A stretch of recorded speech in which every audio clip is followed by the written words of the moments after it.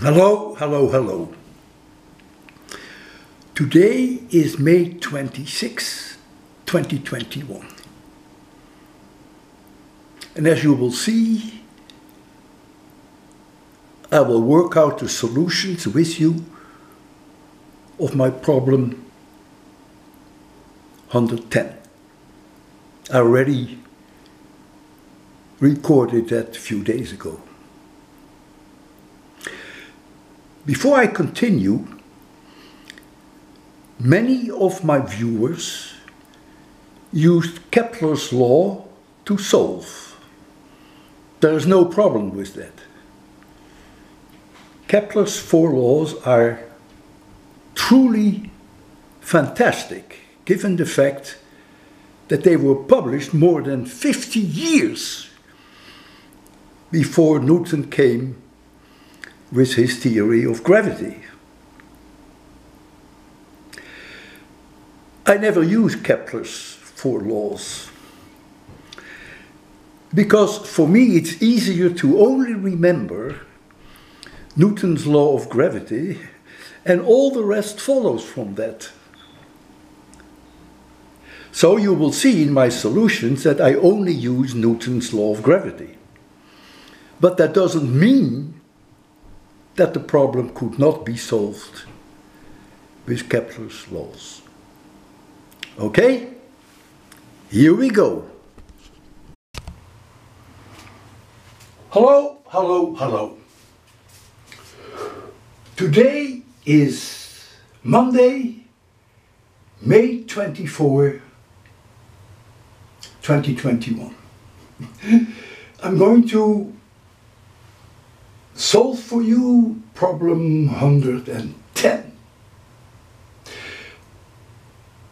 I may not post it until maybe 3 or 4 days from now, but I will not be home then, so I have to record it now.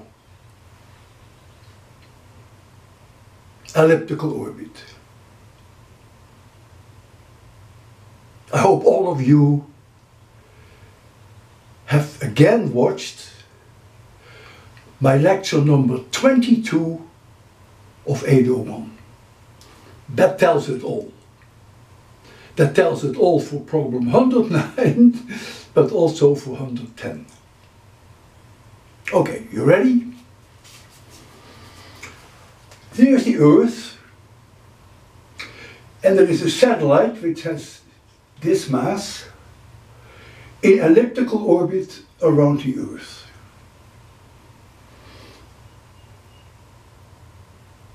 The closest distance between the satellite and the Earth, which we call perigee, is 4 times the radius of the Earth. And this is the radius of the Earth.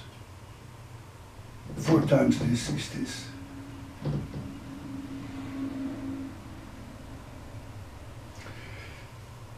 Here is apogee, and in apogee it has a velocity v apogee, which is less than this one. That was all part of problem 109. Now the question is, what is the orbital period of this satellite in this orbit, or in this one, of course? All right, now let's look here.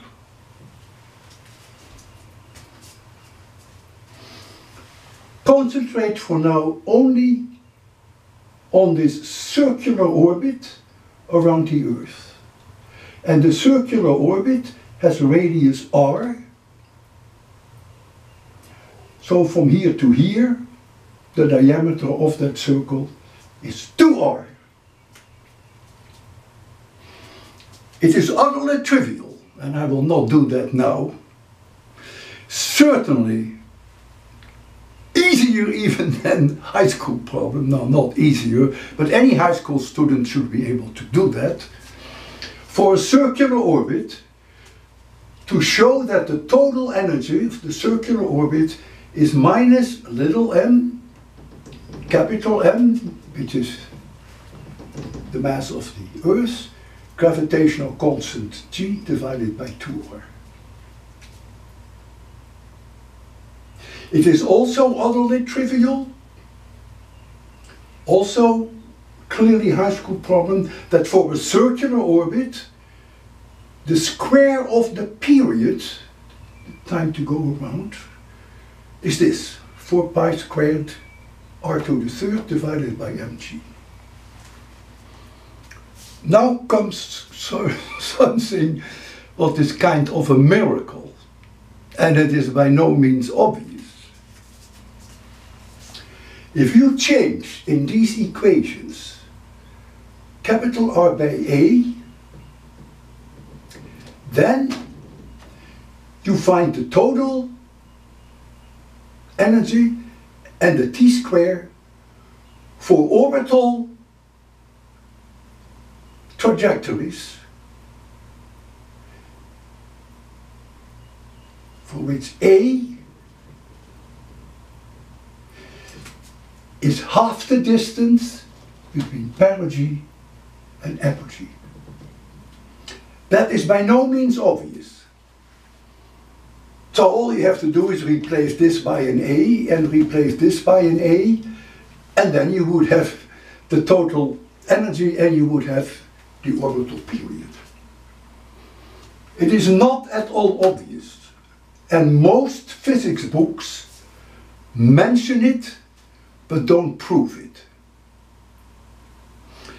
I also, in my lecture 22 of 801, I also mention it but don't prove it.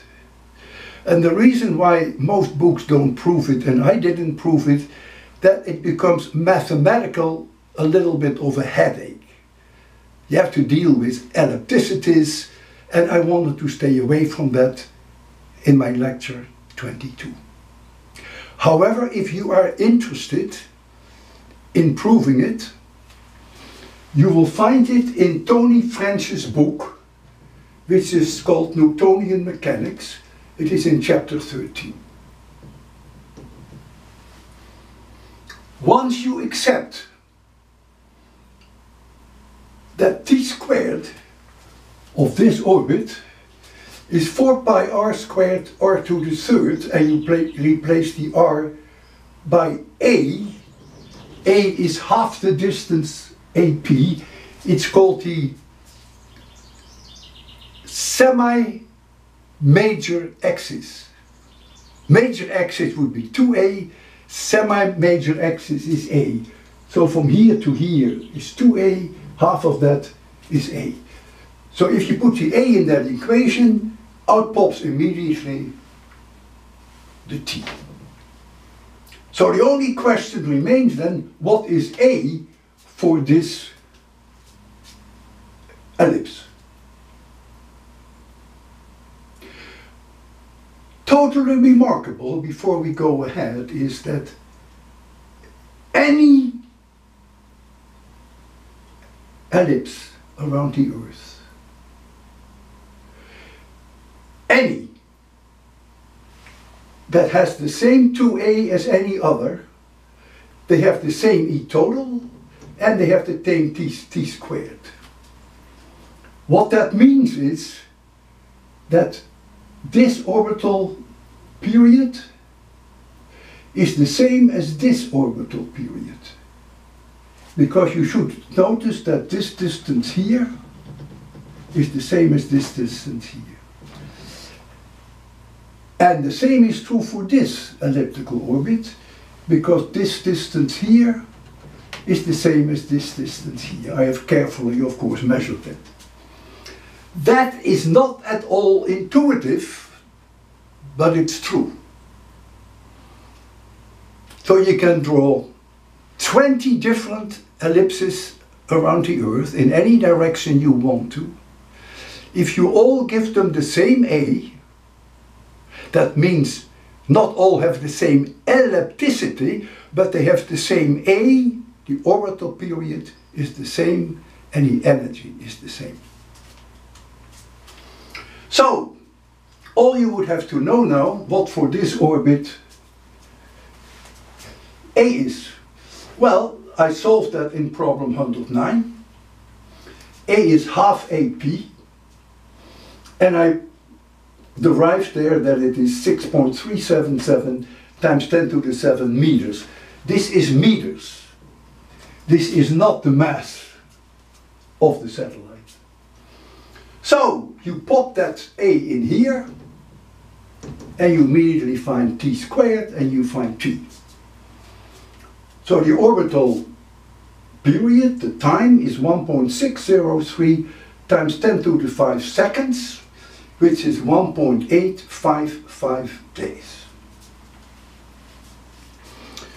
The good news is that about half of my viewers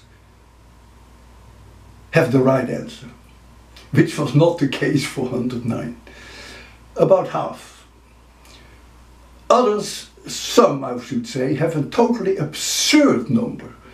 I mean, you don't have to have a PhD in physics to immediately see that it has to be wrong. One person finds that the orbital period is 7 seconds.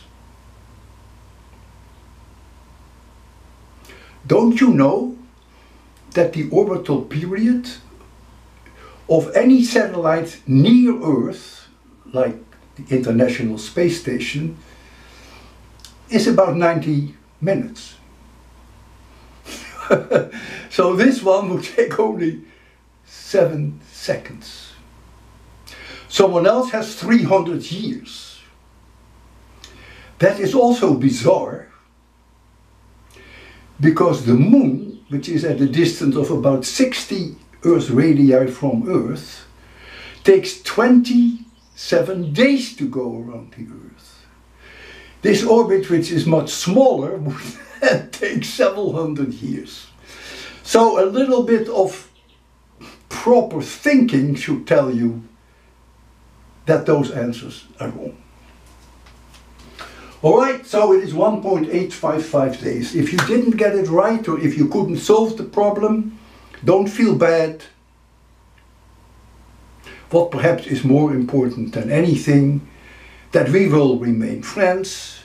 And as I have said earlier, the strongest conservation rule in physics is not the conservation of energy, but it is the conservation of being friends with you.